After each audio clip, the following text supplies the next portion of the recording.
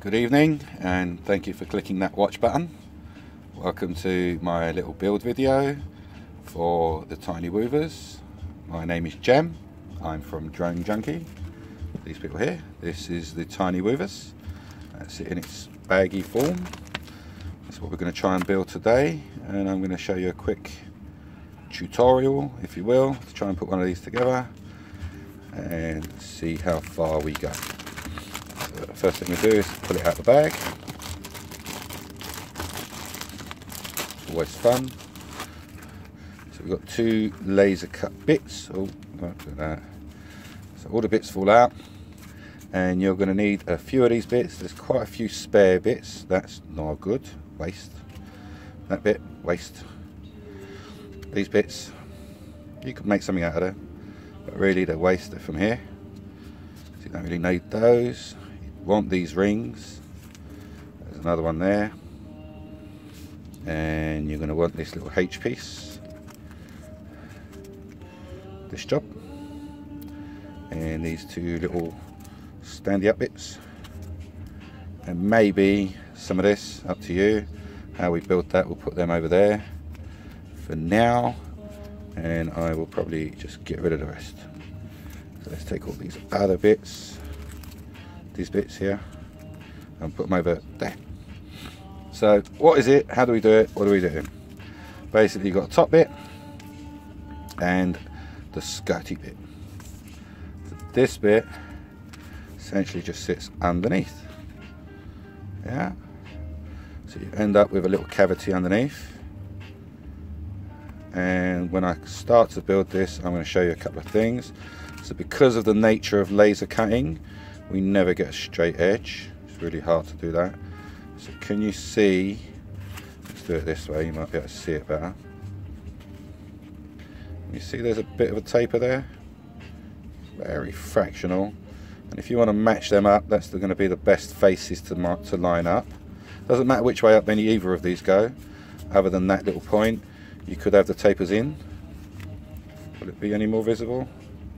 It's a little bit visible there. Can you see it? Just a bit of taper there. Yeah, so you can either have them in or the other way and both out. It's up to you.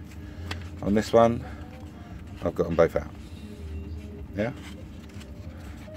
And so I've just put a little bit of welder on these, and that's still kind of gluing. And yes, we do use welder. Why do I use welder? Because I've got loads of it.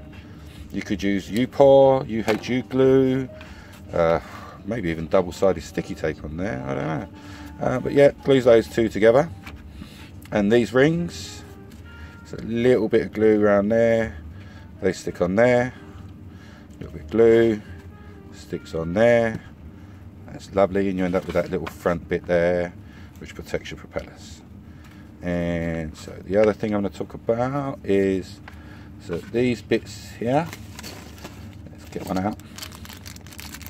So these are the bits we've all been waiting for. These are the 3D bits, 3D printed bits, and essentially it's just a duct holder. So I designed it to fit pretty much any duct, but this is really for the Cockroach because it goes all the way in, you see. So let me get another duct. 1 second.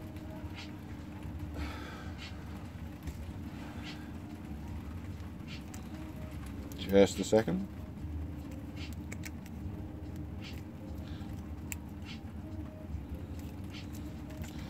So that's just a stock Inductrix, even with its motor. It's crappy little motors.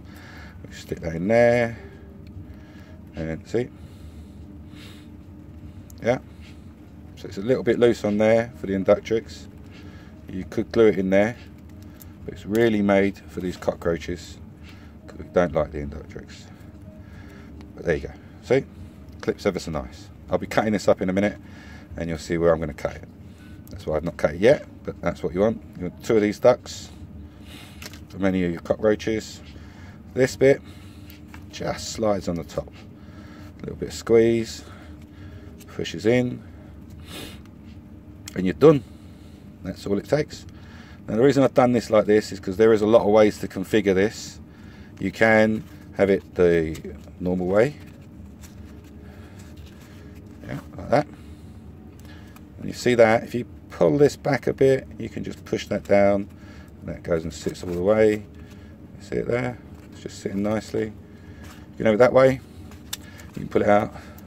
You can have it that way. Yeah, but you'd have to have pusher props, so turn your props around. Or you can, I quite like this idea, you can slide this on like that at a funky angle. It's only foam, you can't really hurt it. Like so. It's not quite got the angle there. And then if you put that on, your ducts have got an angle. You see? So that would sit upwards. Seen a few builds like that. It's possible, or you could turn it round. It's up to you. How you do it and how you configure it, we can talk about that in a bit. So there's that. That's the bit that goes on. You can, if you want, to put a blob of glue down in there. Make sure it stays on there, but this friction fit is so tight, I really don't think you're going to get much problems, yeah, with that on there, you know, and how deep it is. So just keep it in, push it in there, and you're good to go. That goes in there. Okay, so let's get me little snips, something like this. And I don't really want any of this inside bit, so I'm going to snip it here. So I normally just snip further away, yeah, and I'll snip it. You see that last little join in there? See it there? Can you see it? Not this side, that side, yeah, and I'll just snip it right in, oh, not all the way, like that. And then this middle strut, and I would normally come back with a blade and I would tidy that up, something like this, and I would come over here and just tidy these bits up. But that's a very personal thing, you don't really have to, yeah, just to get rid of some of these, and I'll carry on doing that. So you take this duct and you slip it in there, and that's it. And then your motor can go in and out, and then that duct would sit in the back of this, like so. Yeah. Are we good? Or this way, obviously. Yeah, I quite like that configuration. Okay, so let's have a word about configuration of flight controllers. Did you hear my sigh there? You know why? Because it's nuts. Have a look at this. So my flight controller's backwards. My little power leads out here, it's coming out there. But my props are all the same on both sides. What does that mean? So they're going counterclockwise, and these are going clockwise. But if you look in here, can you see the cross?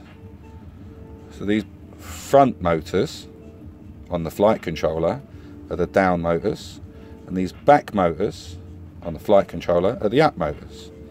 So I've seen other flight controllers the other way round, but they've got this motor plugged into this side and this motor plugged into that side, but the normal configuration, you know, as in diamond pattern.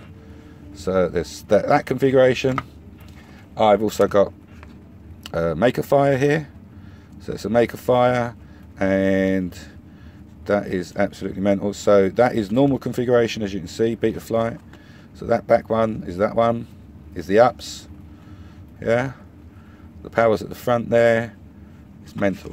And I've got one more here, and that's the original one. Can you see the difference? There's such a big difference between this and the new one. For a start with the glued motors and all that. So this has got an inductrix, you see, and this is why we have the H shape, this little shape here, because those would fit, that would fit that way, but underneath obviously, and those little motor plugs would sit in between them arms, yeah. And you can build this little tower of battery any way you want, which is what these little bits are for. So you could put these in kind of like this configuration, or build a little cross section over the top, but what it is, just something to put a power battery under there.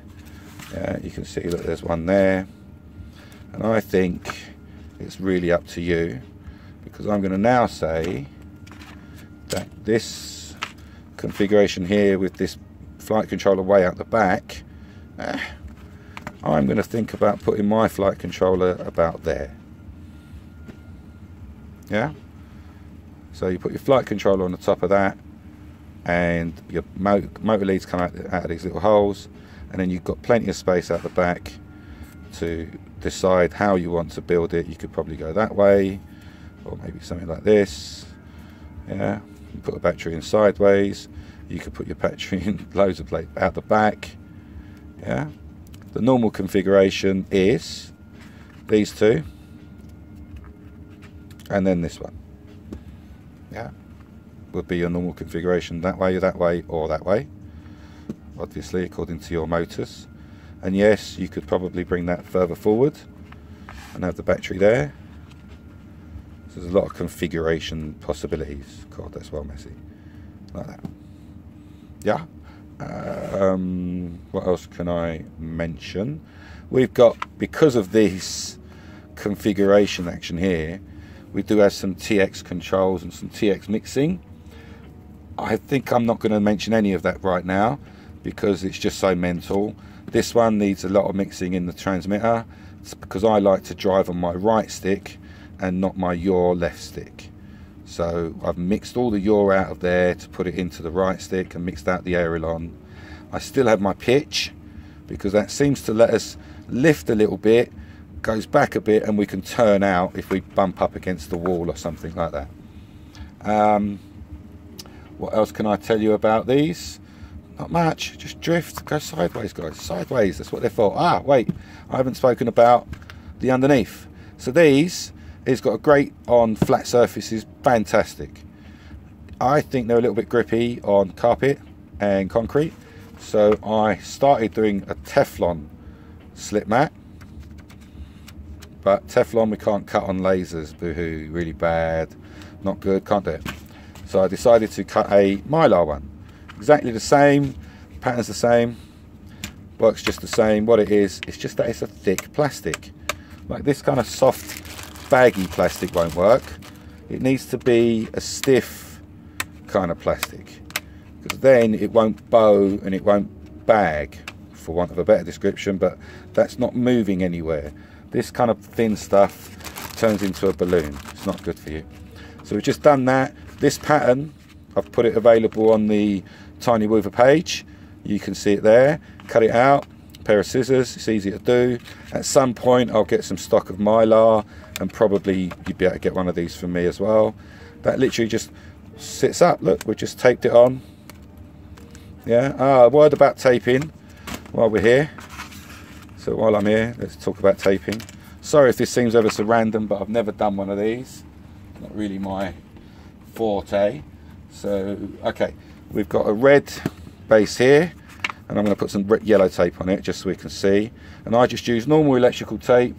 You can get bundles of colours of tape, and you can even get thicknesses. So you could do, you know, lines inside lines and stuff like that. So I'm going to take the tape. I just want to make one little point. This tape is not going to stick on here too well, yeah, but once you go round it will stick on itself beautifully.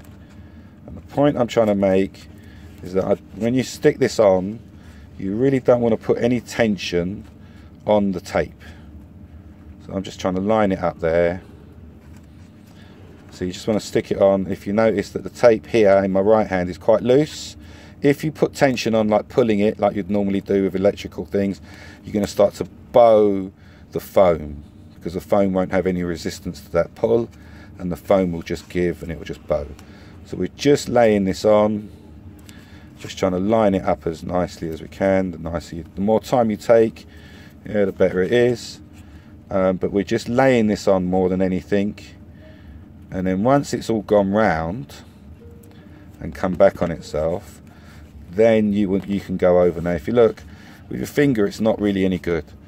You need to get the back of your blade, not the front, not the sharp bit, the back bit, and rub it with the back of the blade.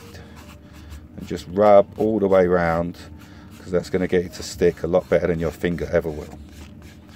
Yeah, just go all the way around and rub. So when you've done that and you go all the way around, again, this end of the tape's very loose, I don't want any tension on it, and take your time here. The longer you take, the nicer it comes out, and still it hasn't taken us that long. Yeah, again, hold it here before you pull it off. You see it's all loose, but that's all right. We're going to come back to it. So we've got round to the back of it. Get our scissors, cut it off somewhere. Come back here.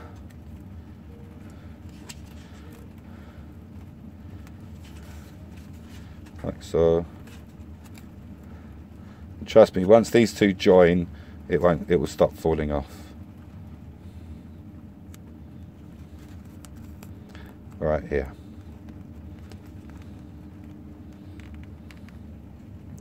Let's get it in the picture. See, I'm just trying to make them join nice and level, but I managed to mess that up. There you go. Still wrong. Have another go.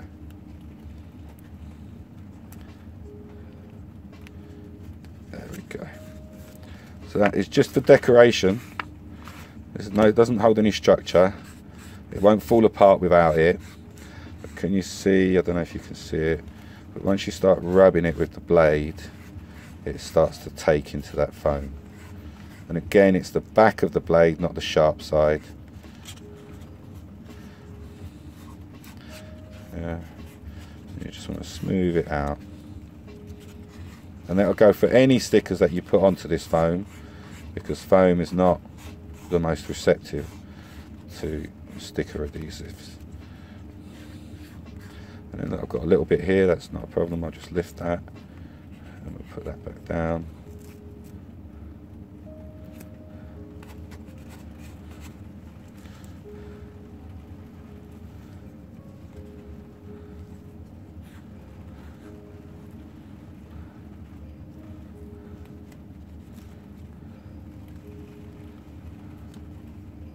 Hard, isn't it?